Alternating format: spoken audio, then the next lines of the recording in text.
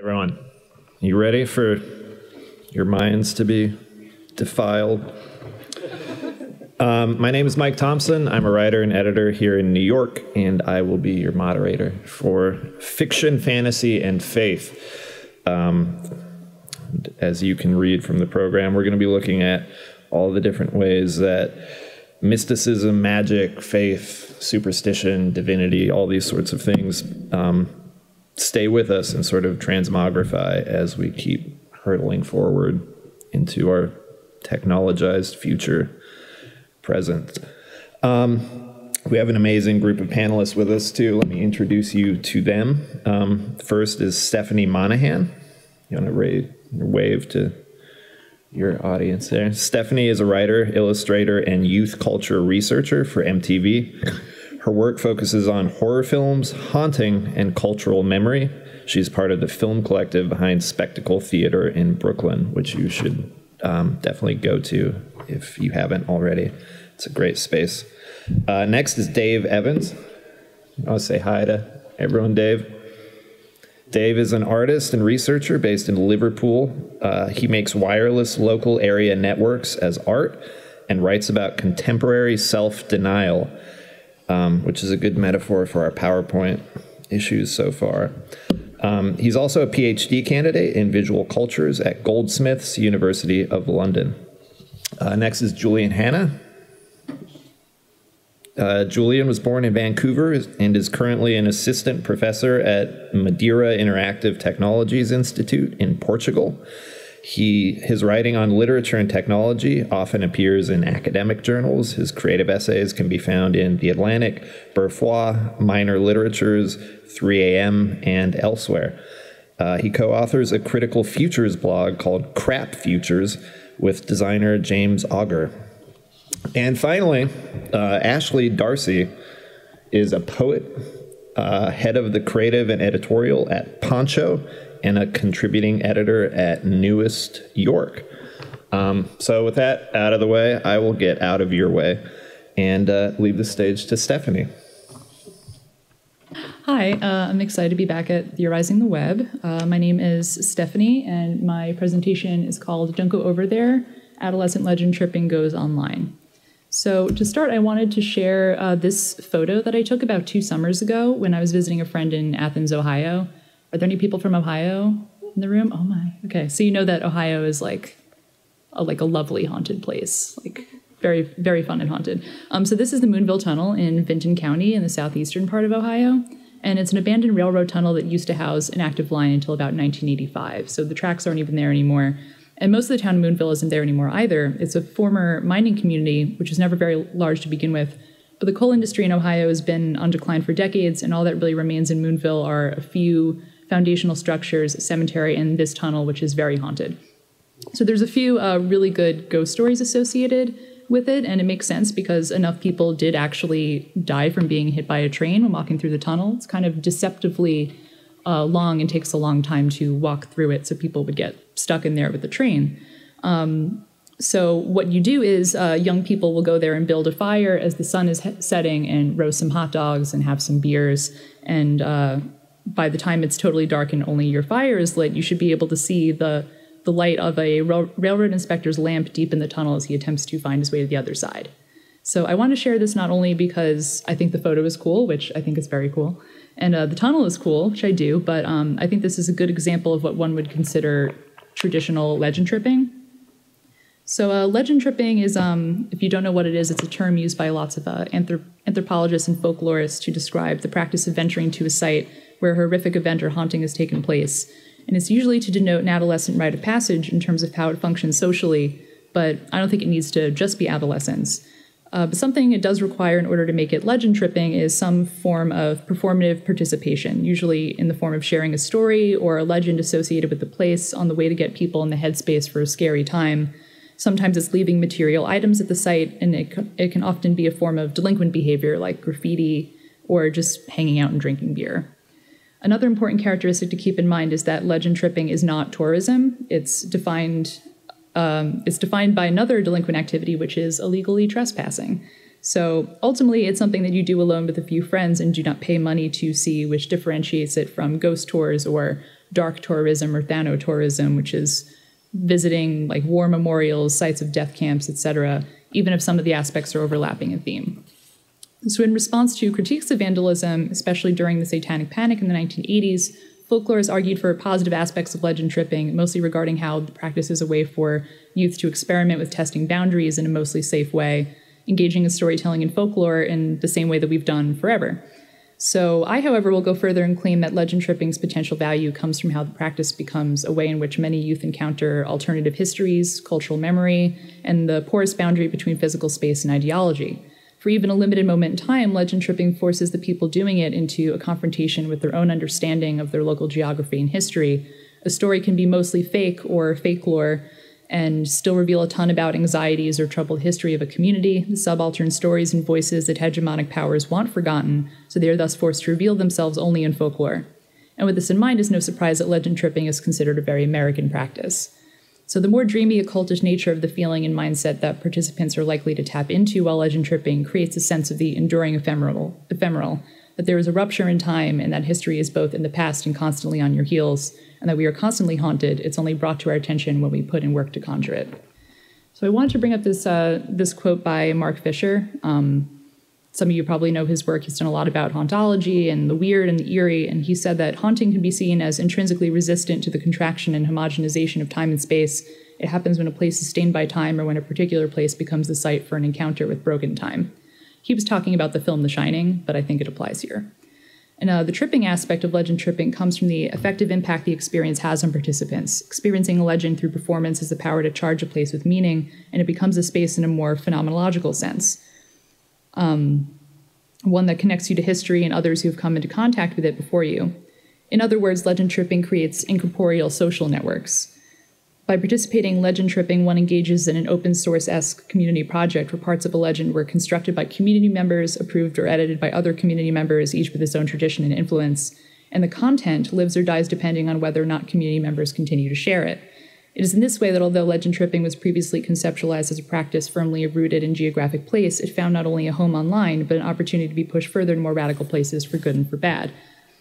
So in fact, it's safe to say that legend tripping in one form or another has always been tied to modern technology.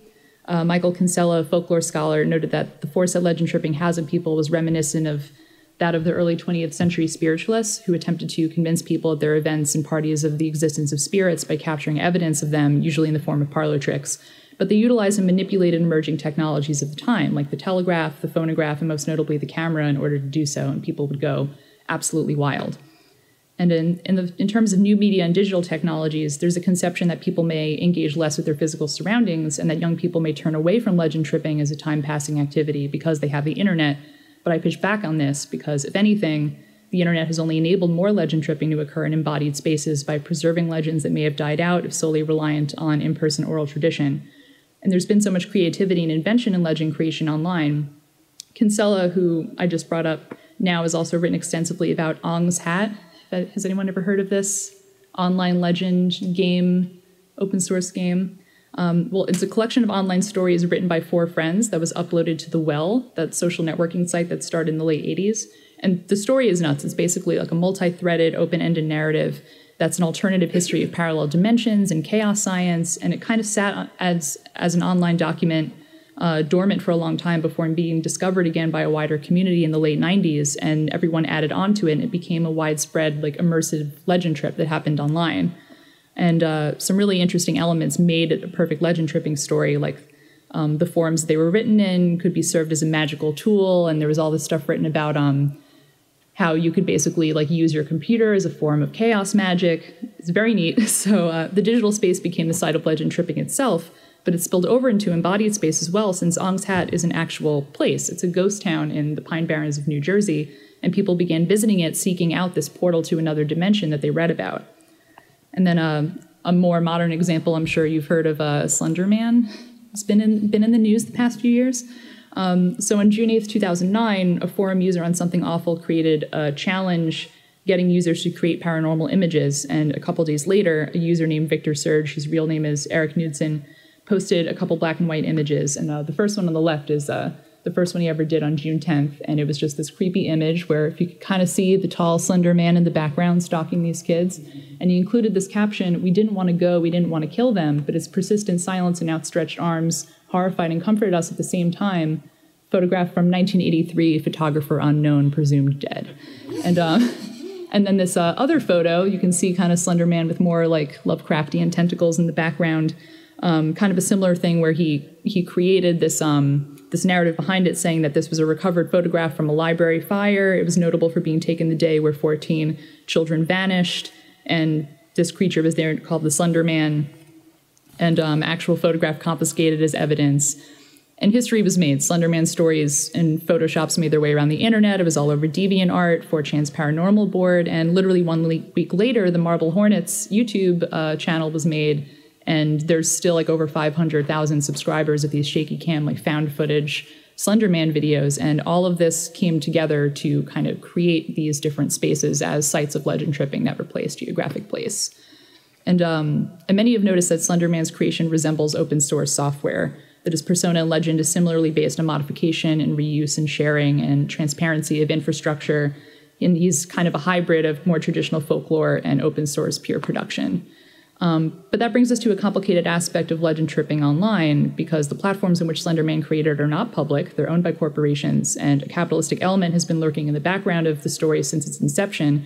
And the creator of Slender Man, Eric Knudsen, has since copyrighted the character, and a third party holds the media rights to Slender Man. There's a really bad-looking movie that's coming out about him soon, and has chilled a lot of the engagement and fan creation that arguably created the mythos in the first place and turned this into a site of legend tripping.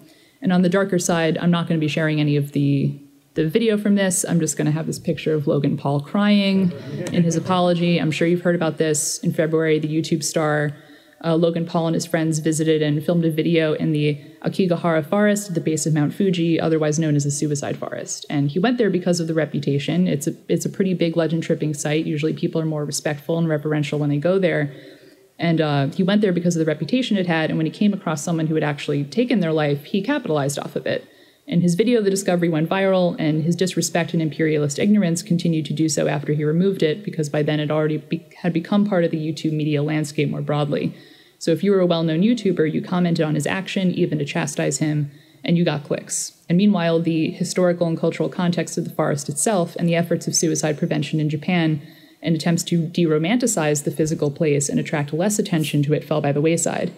This dislocation of the space that he accomplished was not only offensive, it ruined what, if anything, could be referred to as a legend-tripping project of bringing people into communication with history and lost voices. So I'm not claiming what Logan Paul was doing was in and of itself legend-tripping, but he took a twisted form of what it could look like when capital is injected into the practice to an extreme and gave it a global platform. So I just want to leave with this quote from Wendy Hee Kong Chun, who wrote a great piece on the enduring ephemeral in computers and technology, and she talks about the enduring ephemeral in digital media, and I think it's worth keeping with us while we're thinking about haunting in digital spaces and how it's not as different from our embodied experience of haunting as we might think, and what a practice like legend tripping accomplishes. And she writes that information is dynamic, however, not only because it must move in space, but also, more importantly, because degeneration, not regeneration, makes memory possible, while simultaneously threatening it. If our machines' memories are more permanent, if they enable a permanence that we seem to lack, it is because they're constantly refreshed so that their ephemerality endures. Thus, the scientific archive, rather than pointing us to the future, is trapping us in the past, making us repeat the present over and over again. And I think that sounds very familiar. So thank you. Here's a creepy Slender Man.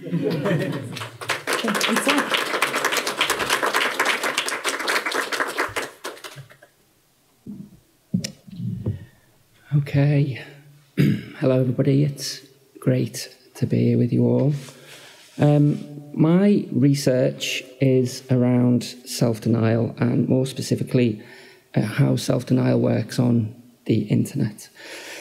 Self-denial, it's a pretty self-explanatory thing. It's the refusal to give yourself the things that you want. So it applies to giving things up and quitting, essentially.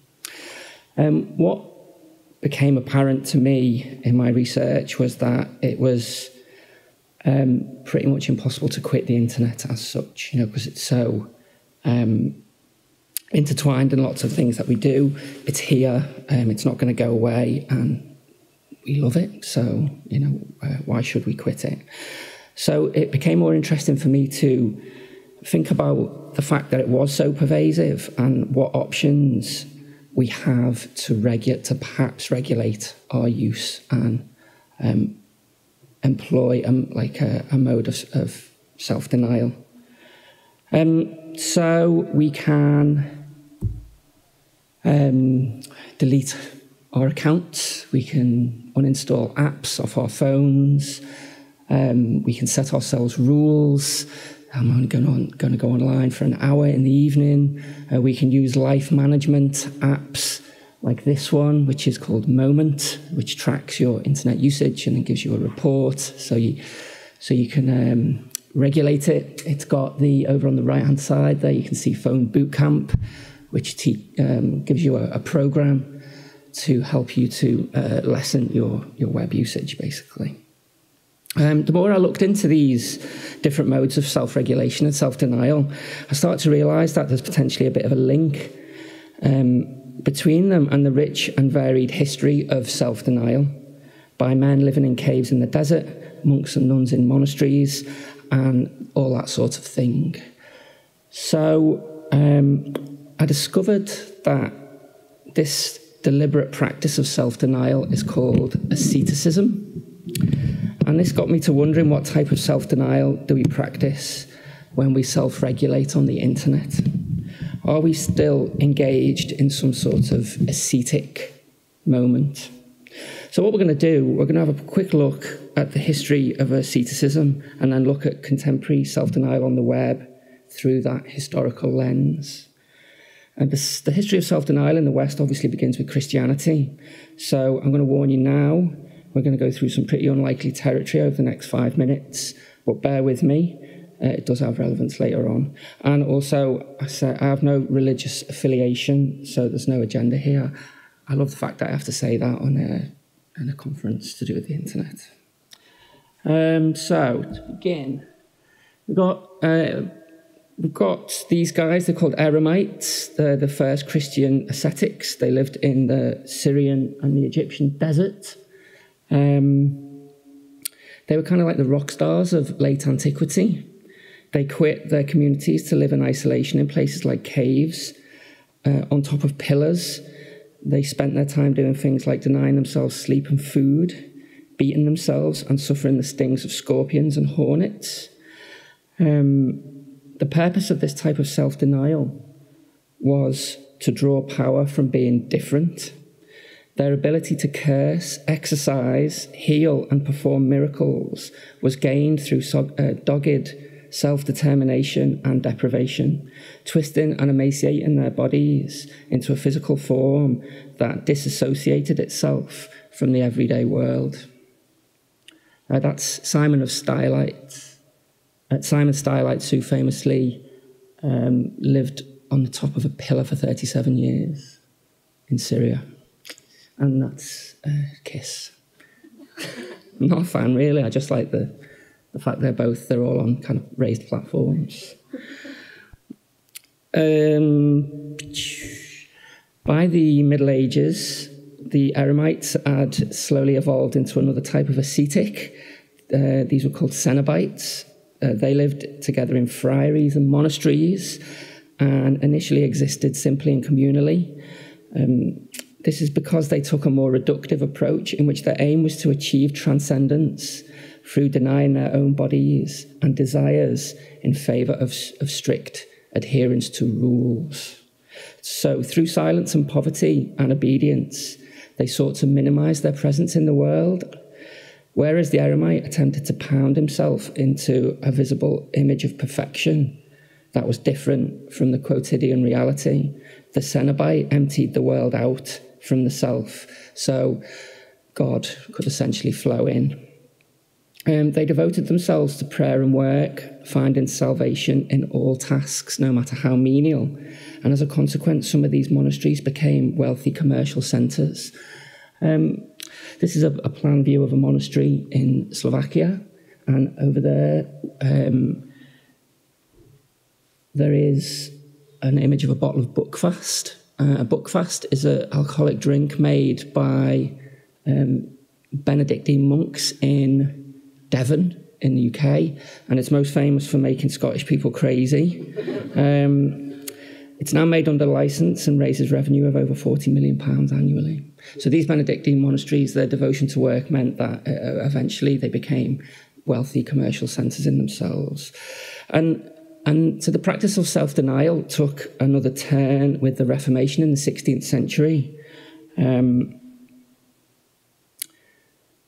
What basically happened was a backlash against corruption and acquisitiveness in the church that really, it resulted in outward acts of piety being useless for getting into heaven. So no matter how much you prayed, no matter how many images of Jesus or whatever you had around your church, it didn't mean you had any better chance of getting into heaven. There was nothing you could do on earth to change your fate in the afterlife, which is kind of a scary thing for a population that spent a lot of time and energy on just that, trying to buy themselves into heaven. And so what that resulted in was a type of hidden inner self-denial, one that was not demonstrated by self-flagellation or strict routines of worship, but through work as a godly activity. People worked hard, and as a result, some accumulated profit, but they couldn't spend that profit on luxuries because that would have been ungodly, so they reinvested it, and that in turn generated more profit to do more good works for God on earth. And this weird mix of self-interest and self-denial became synonymous with goodness and essentially helped fertilise the soil for the growth of capitalism.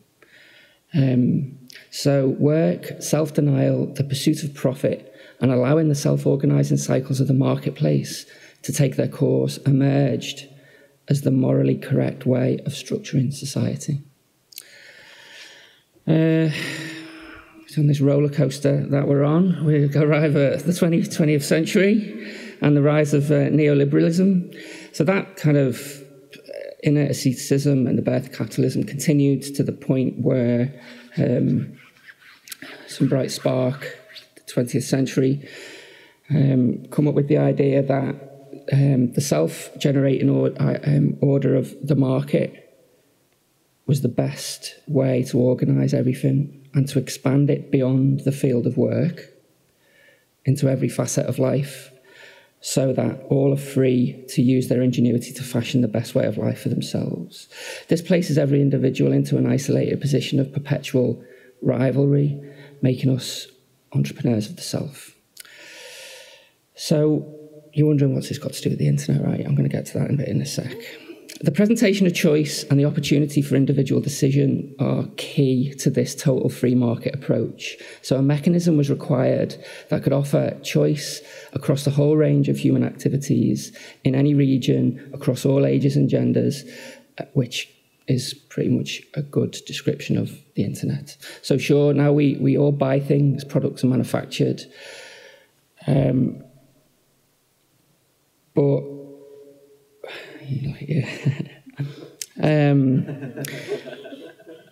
what the market now really does is produces communication that enables choice and stimulates decision. It's the immaterial labour, to borrow a phrase from Maurizio Lazzarato, that the flow of information between nodes, people's sensors, laptops, phones, servers, databases, and so on, that really generates profit. For this to work, each node must be an outsider. It must be disassociated. Each individual, when they open their laptop, launch a browser, answer an email, or post to social media, is exercising a decision-making process that draws upon their uniqueness, their reservoir of difference, and feeds it into the network to be codified, analysed, and monetized. What uses a database filled with identical fields, or Outlook filled with identical emails? And then we've gone full circle. We are arriving back at the start to asceticism and the types of self-denial that we discussed earlier. The internet is, I have concluded, a massive self-denying mechanism in which all users are at once eremites and cenobites. So much so that regular acts of opting out, like leaving Facebook or using Moment, are useless in the face of a larger, more insidious instrumentalization of self-denial itself. So, how are we eremites in the 21st century? Here we see Irene of Thessaloniki. She was martyred for refusing to eat at a feast and a slice of pizza, the most Instagrammed food, with over 17 million pizza tags back in 2015. Spurious fact there. In one, we see an eremitic figure whose agency emerged from a refusal to engage in the communal activity of eating. In the other, we see how agency is mined by Instagram by reducing it to an individual transaction that also denies this communal activity of eating. Both involve isolation as an act of self-constitution in which uniqueness is a resource and commonality is denied. Whereas the eremites of later antiquity cultivated their uniqueness to imbue their words and gestures with significant agency in the world, I'm cultivating my uniqueness to imbue my words and gestures with significant value in the market. But if eremites are unique and Cenobites are uniformly the same, how can we be both at once? The answer lies in the way in which this uniqueness is achieved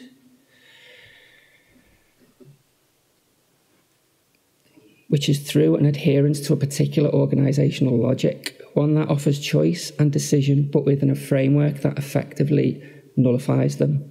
If we think of the rules that monks followed unquestioningly in order to negate themselves, and we think of the protocols, both behavioural and technical, that underpin the internet, we can see that again, there is a process of self-denial that comes from the channeling of behaviour into such confined parameters. Got 30 seconds left, so I'm going to skip a bit. It's pretty bleak, really. But to conclude, right, and I might run over a tiny bit, so just don't stop me, I'll keep going. What is interesting is that in the arc of historical self-denial, is that there are hints of useful ideas that have been genuinely emancipatory and revolutionary.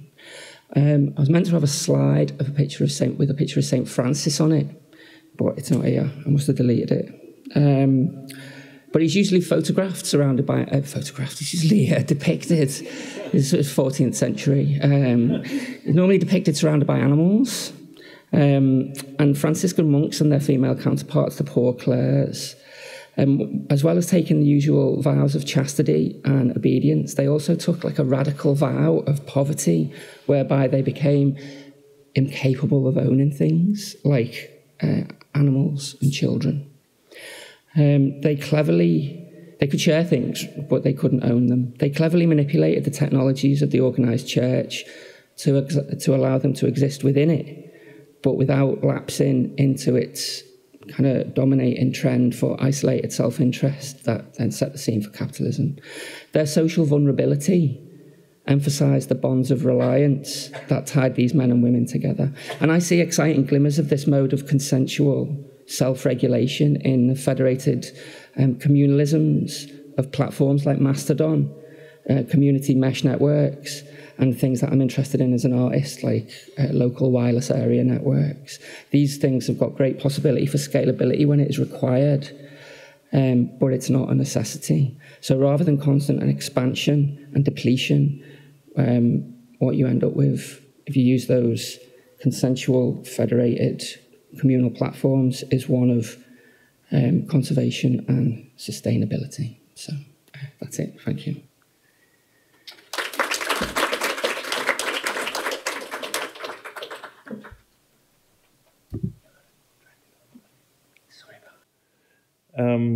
Just to kind of, in a prefatory way, to address the panel themes and get that out of the way. Fantasy, because manifestos are wishful thinking.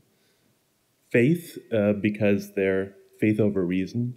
And fiction, because, have you read the Communist Manifesto? It starts with a ghost story, right? Spectres haunting Europe. Okay, so now I'm going to talk about something else. All right, Twitter. Did anyone watch the Grammys? I didn't watch the Grammys because I live in Portugal and it's on at 4 a.m. and with Portuguese commentary overdubbed. But I saw the tweet. So I saw that Lorde was wearing this, one of Jenny Holzer's inflammatory essays, kind of stitched onto her blood red dress. And it was inspiring. I love this inflammatory essay. Rejoice, our times are intolerable. Take courage, for the worst is, it's an inspiring kind of rant. And I would say the same for the other Holzer manifestos and her truisms, her slogans that are seen everywhere nowadays, especially in New York, in sync with the new militant activism of our intolerable times. For example, abuse of power comes as no surprise, which inspired its own Not Surprised manifesto and Me Too movement in the art world. I noticed, however, that some of the more unsettling, less inspiring inflammatory essays are reproduced and retweeted less often. So you might see this one. This one's pretty common. It has the shocking violence. I'll cut the smile off your face. But it's sort of got a seemingly straightforward message, though in fact it's highly ambiguous. But on the other hand, you don't see this one very often. The most exquisite pleasure is domination. Nothing can compare with the feeling, and so on. And even less, I definitely haven't seen guns on a T-shirt, at least not in New York. You get amazing sensations from guns. You get results from guns, and so on. So then you start to see that, of course, the inflammatory essays aren't manifestos. They're manifesto art, or art from manifestos.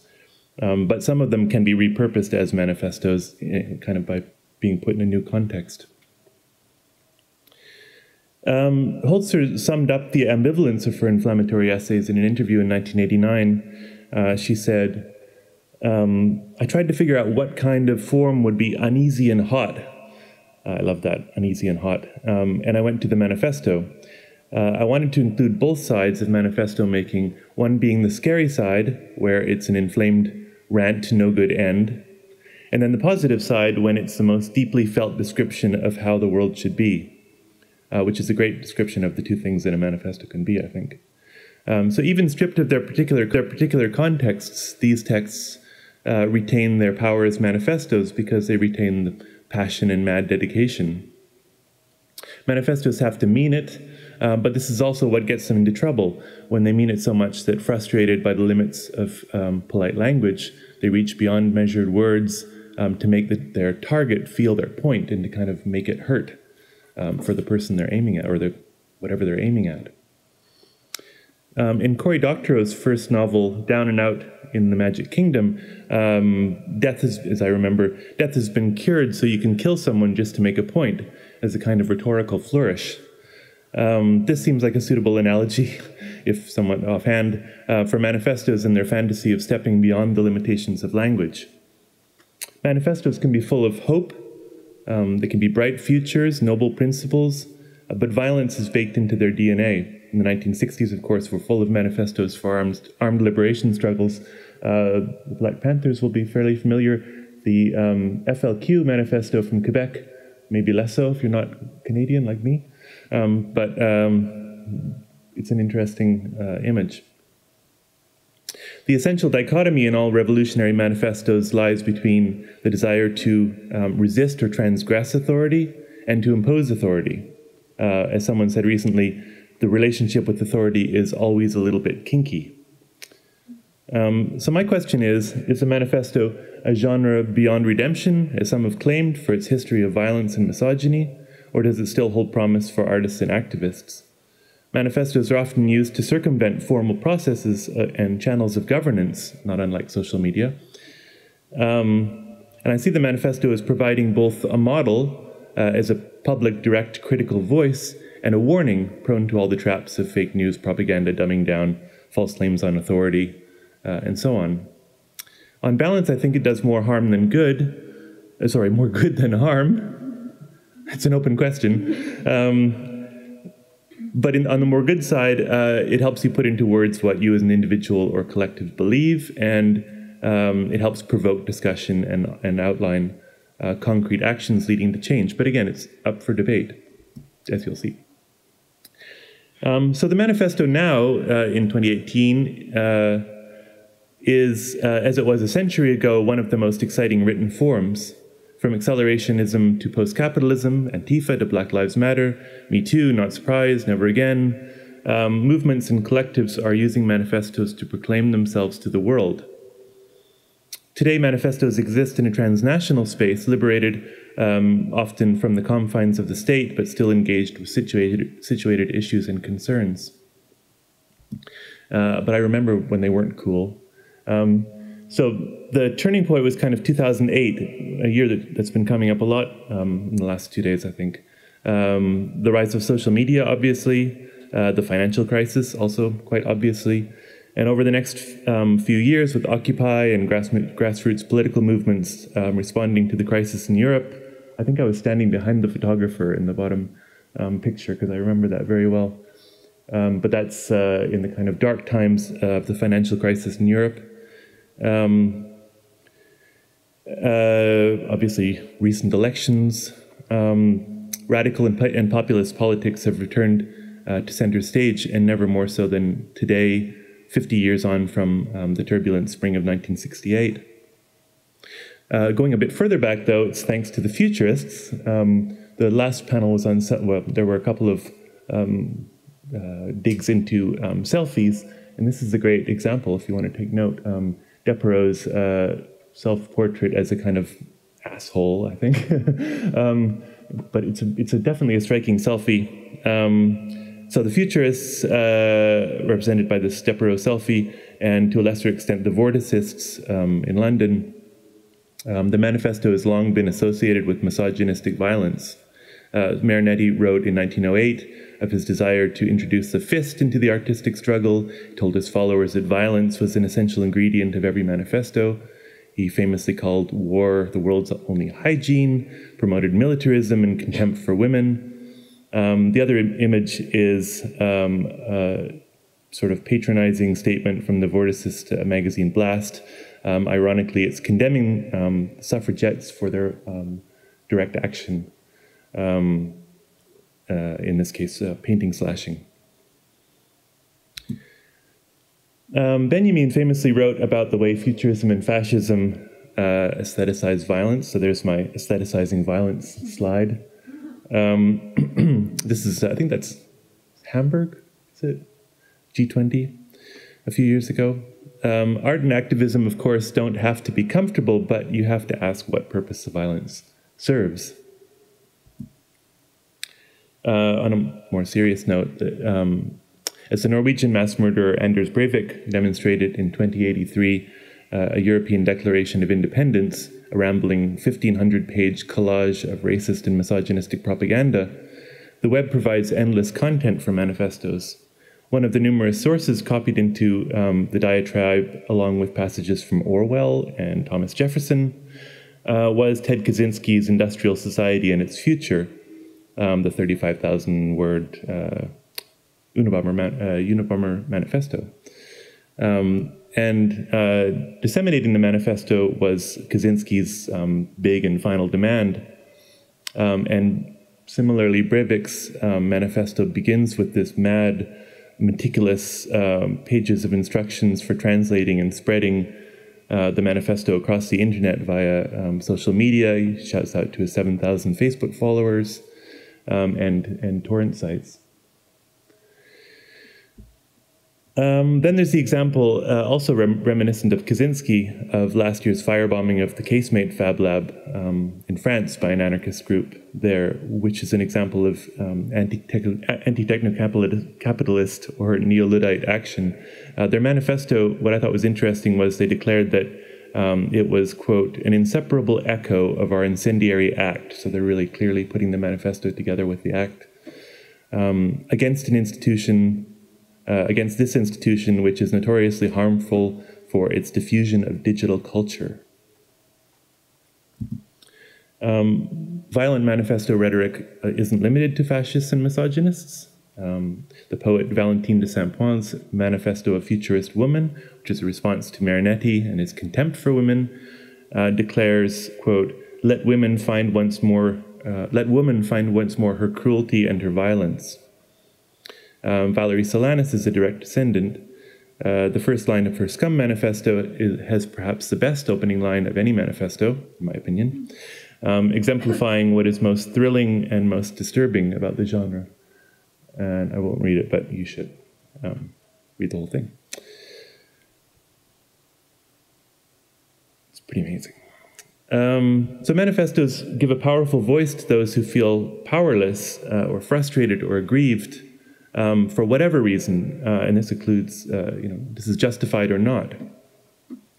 So it might be Jessica Crispin saying, "My feminism is a cleansing fire," or "I do pose a threat," or it could be Sarah Ahmed in her recent Killjoy manifesto who writes, "You have to let the violence spill all over the pages." But this powerful voice might also be used by a Dylan Roof or an Elliot Rodger, who's now sadly back in the headlines after Toronto, and who in the midst of his killing spree stopped to post a video statement on YouTube and send out his 100,000-word incel manifesto. There's definitely something about the length of a manifesto connected to, probably back to Hitler, connecting to its toxicity. Meanwhile, shifting to the more comfortable ground of art, the 3D Additivist Manifesto by Morsin Aliyari and Daniel Rourke clarifies where the art manifesto is now and sheds light on uses of violence as a positive. The main job of art, Rourke told me in an email, is not to aesthetically please, but to disturb and disrupt ideas and principles. On the topic of mass shootings, he said, "We can all agree that the recent spate of young white males committing mass shootings is horrific. Their manifestos are driven by singular ideals, and their provocative qualities are crude, simplistic, and entirely devoid of self-reflection. In contrast," he said, "Solanas or Marinetti show a subtlety and dark humor that raises them above idealism and into a critical artistic realm." Additivism draws inspiration, according to Aliyari, from classic templates like Futurism, but along with these continuities, there's also radical new content and new means of circulation. Their manifesto is a computer-animated, web-based video. The movement relies on social media and calls not for paintings and poetry, but glitches and algorithms. Valerie Solanas faced reporters outside the 13th Precinct on June 3rd, 1968, almost exactly 50 years ago, after she'd shot Warhol, and she said, "Read my manifesto and it will tell you what I am." Manifestos are always, often literally, at the bleeding edge of culture and society. In the current decade, the manifesto has once again found its moment, not only in art, but in society and politics. In Trevor Schultz and Nathan Schneider's book, Ours to Hack and Own,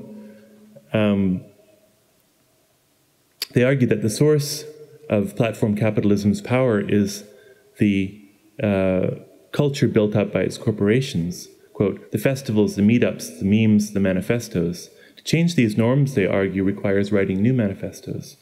Manifestos help us to conceive the future, to pry open new discursive and imaginative spaces, to force new ideas like platform cooperativism into public view. The return of the manifesto, short, visual, often violent, emotional, and immune to facts, is certainly double-edged. Manifestos hold great potential for positive change, but also reflect the dangers that come with extremism and a fragmented populace. The return of a form that was so ubiquitous in periods of crisis during the last century is in one sense symptomatic of our present upheaval. But I prefer to think of the manifesto as a potential cure, and I'll just wrap up here, a tool for activists in challenging and uncertain times. I'll leave you with this image of something I've been tinkering with colleagues in Portugal called a manifesto machine. We can't figure out whether it's like a joke or serious as a tool, but we're playing around with it with students right now. So thank you.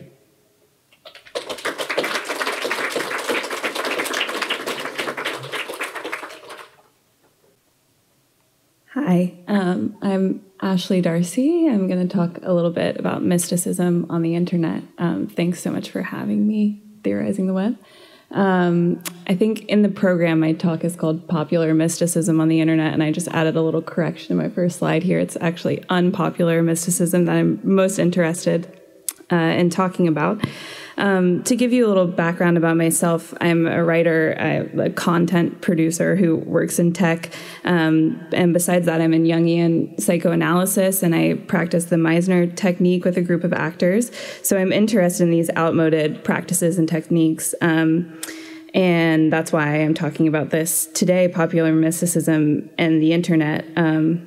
By popular mysticism, I'm referring to the resurgence of practices like astrology, cartomancy, more popularly tarot cards, crystal healing, Reiki, sound baths, and all of this stuff that was very popular in the 60s and 70s and harkens back to the Middle Ages and is now back again. So let me see here. This is my birth chart, a star chart. A friend of mine gifted me a Skype session with an astrologer for my birthday last year, and based on the information that I gave her, generated this on a website called www.astro.com. So from the perspective of someone who works for tech companies, horoscopes are great. Like every tech company I've ever worked at is like, let's do horoscopes, even if it almost has no connection to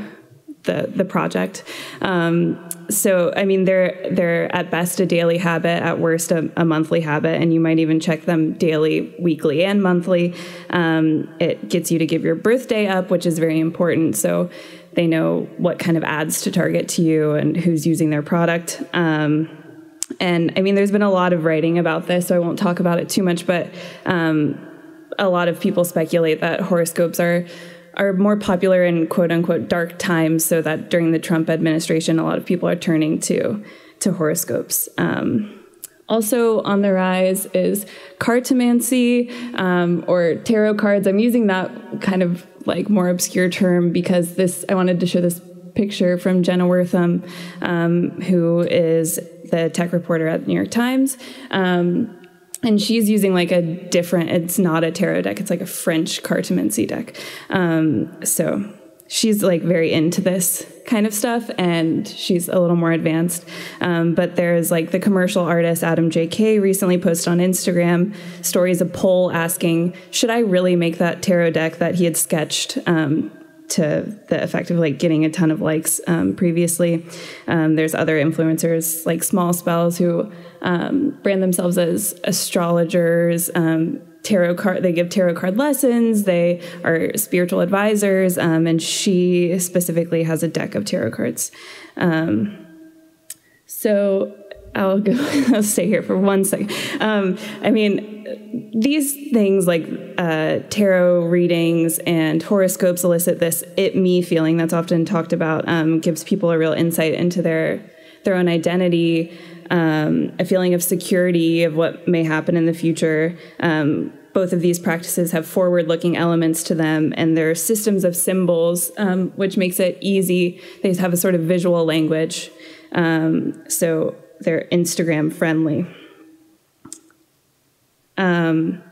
So the moment we're in now, coming off of the Cambridge Analytica scandal, there's this kind of staged public discourse and outrage about the amount of data that companies are collecting on us. It actually seems that despite all of this outrage, people are very easy to give up their information online, especially in the case that it might be reflected back to them in the form of like a personality quiz, which was a big tool Cambridge Analytica used. So, if the end result is some self-reflection, people will give up their data.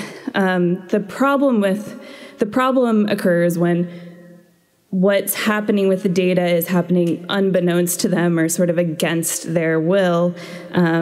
So this is why for tech companies, horoscopes and tarot cards are very like they're totally okay with them, because they present sort of alternative user profiles that obscure away from the actual user profiles that they have created for all of us using the product that we can't see because they're somewhere on the back end.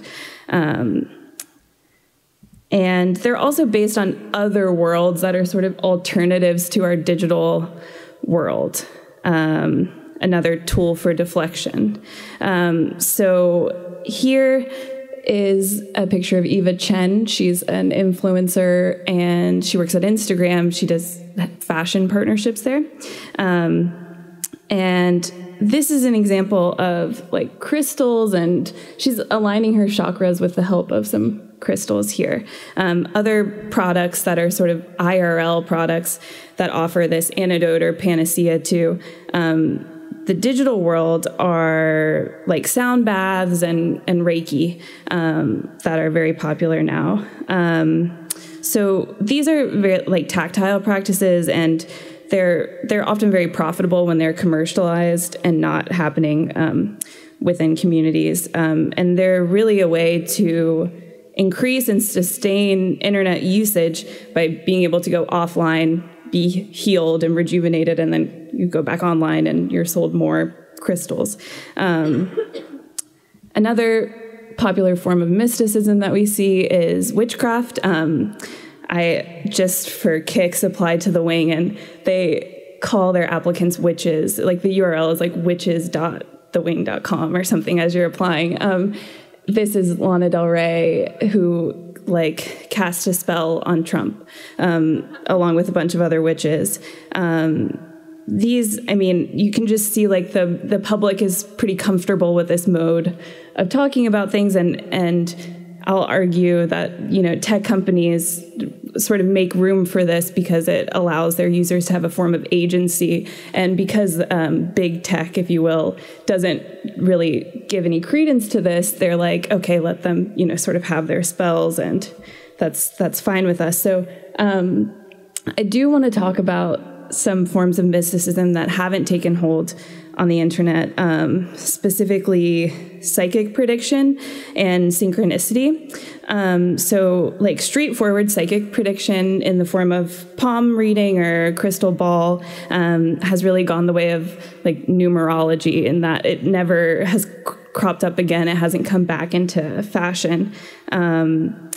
The tech world is very protective of their status as a harbinger of a techno-utopian future. So I think any legitimate psychic would threaten whatever, it might contradict Elon Musk's future that he's creating for us. For example, he's very invested in having all of us believe that we will go to Mars and we will be driving electric cars. And so if we believe that coming from him, we'll buy his products. If a psychic says, well, we're not going to live on Mars, then that's not good for Elon Musk. It also threatens technology, this sort of pure psychic force, by revealing that in tech there is a mystical discourse that isn't completely scientific and objective. So let's move on to synchronicity. Synchronicity, this chart, I don't know if it explains anything to you, but it's a term coined by Carl Jung to express meaningful coincidence. So specifically the occurrence of two or more events with an acausal relationship. They're sort of undeniably connected. So you might be thinking about something or discussing something, and simultaneously a physical manifestation appears. One example that's used is like you've ordered a blue dress and it comes in your like Amazon package. This is like an old school example, but I'll update it. So it comes on Amazon and you open it and they've accidentally sent you a black dress. And moments later you get a call that your grandmother has died. And in that way, it's like these two things don't cause each other. There's the relationship between them. You're just sort of asked to find a common meaning. So for Jung, he sort of created a worldview to explain how this might be possible. And he proposed that there's a fourth dimension to the triad of classical physics. So space, time, causality, and synchronicity, he argued. And that's sort of his preferred number, is the number 4. He sees that as the most balanced, perfect unit, as opposed to the Christian Trinity, which physics also seems to prefer with their 3-pronged triad. And the idea is contingent also on this a term he uses as unus mundus, which is a Latin term that can be traced back to the Middle Ages, but it's a unified theory of matter. So internal and external, there's some sort of absolute truth that's governing all things, and they're all coming from the same source. And he worked on this with Wolfgang Pauli, the Swiss-American theoretical physicist and pioneer of quantum physics. And for Jung, archetypes are an expression of unus mundus, and often synchronistic events manifest themselves in this kind of archetypal symbolism. And it's all possible because things are all stemming from the same source. So the first problem with acknowledging synchronicity in a digital landscape is that it's very hard to differentiate from the algorithm. So targeted content and synchronistic content end up looking very similar. Almost always the algorithm that we use sort of loosely to talk about how companies target data or target content to us is not transparent, so we don't really know the inner workings of it. And it's kind of based on this user profile that we also don't know what they've collected. So I'm just kind of skipping ahead. This is the series of Instagrams that first drew me to the topic.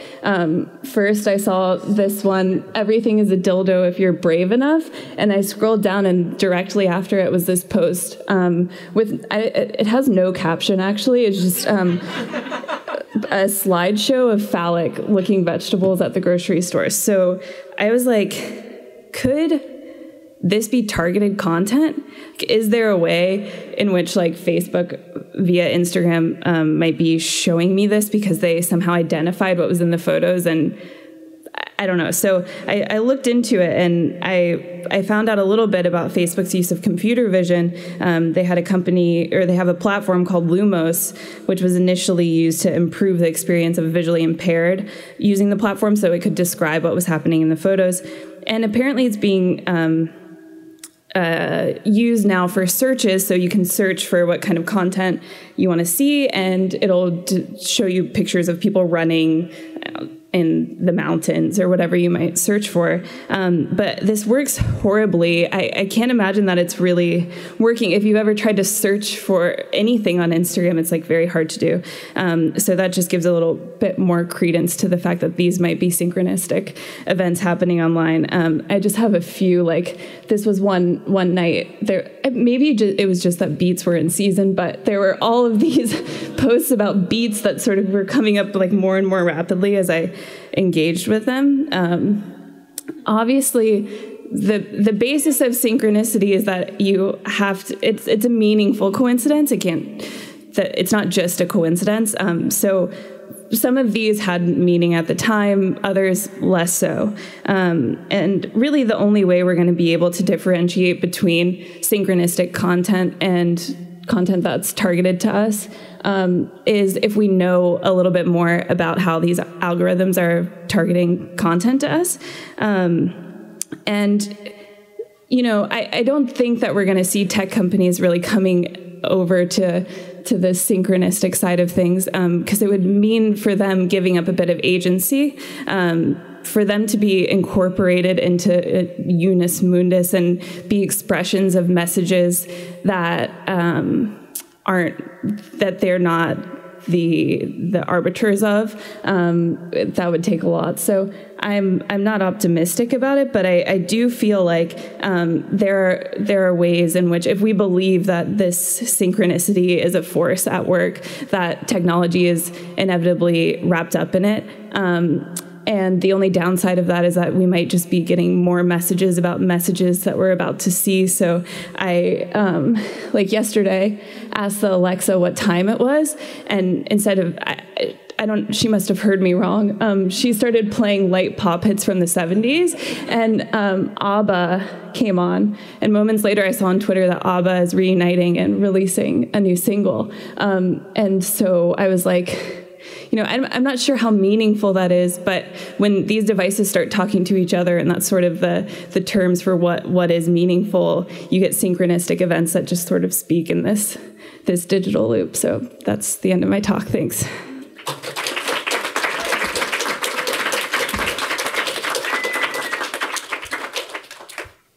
Thank you for that. That was great. So we've got about 7 minutes here for questions. Since we went a little bit long, I want to just, if anyone has a question in the audience, feel free to raise your hand. Yeah, please. I love today's talk on the digital synchronicities. It's something I've been watching for about 5 years. With my friends, with the news, everybody's finding just massive amounts of meaning. And to your point, the more these devices talk to each other, the more rich raw material we can draw these meanings out of. Just from a human aspect, what do you think is happening? I love the way you're so easily seeing it. Because I'm in Jungian psychoanalysis, I have like a room where it's totally fine to be like, yes, synchronicity exists. I don't think everyone feels as strongly about that. I totally believe that meaningful messages come sort of when they're necessitated in life. And I'm a true believer. I've worked for tech companies that have actually engineered this kind of algorithmic synchronicity, so they do that. Let's talk more after, for sure. Yeah. It's just, do you not think that maybe if you become aware that all of these things are speaking to each other, that it might kind of kill that mystic potential completely? So the idea that there might be some sort of synchronicity at work, if you were cynical like me, it could just be like, well, it's just things talking to each other, and there's no kind of synchronicity there whatsoever, and that idea of synchronicity just kind of fades away. Is that a possibility? Maybe. Well, I think what I'm interested in is sort of identifying moments where it doesn't seem like the algorithm could have worked to do this at all. So I mean, I didn't talk about it much in my talk, but in computer vision is one way, specifically with visual images, that's going to become even harder and harder to identify. But there are moments that seem sort of inexplicable, and I think that those will persist and be maybe some kind of saving grace for us. I was watching TV yesterday morning, and there was a segment on one of the nasty panel news shows early in the morning talking about whether your phone is actually listening to what you're saying. People say they have a talk, they're talking about a particular type of moisturizer, and then they turn their phone on, and all of a sudden, they're getting ads for that type of moisturizer. And they were saying on this panel show that that's tech companies deny that happens. It's not that the microphone is not listening to what you're saying. So in that case, maybe it's this type of synchronicity that you're talking about that can still exist. But it's that idea that there's a bit of uncertainty around it. Mind you, I suppose there's always been uncertainty around it anyway, right? I don't want to be willfully naive. I think that tech companies could say, no, that's not happening, and it's definitely happening. There's no way that it just happened that Aveeno moisturizer is now in my ads. That happened to my wife, and it was with Aveeno moisturizer. Yeah, it happened to me. So maybe it's just Aveeno. Okay. Yeah. One thing, some of it's just statistics, I think, right? Like 1 billion users a day, some even 0.001% chance of happening, hundreds of thousands of people a day are going to be having these experiences like that. To what extent do you feel like that's playing in the fact that these services are at such a scale that lightning is supposed to strike you first? I mean, in the sense that these coincidences are meaningful, I think it's hard. It's a little bit hard to define, right? Because it has to feel meaningful to the person experiencing it. Like, obviously, coincidence happens all the time, and I mean, I think that's the difference between being a cynic and a believer, is thinking, oh well, this happens a million times every day, and if you believe that the world is dictated by this kind of you're being fed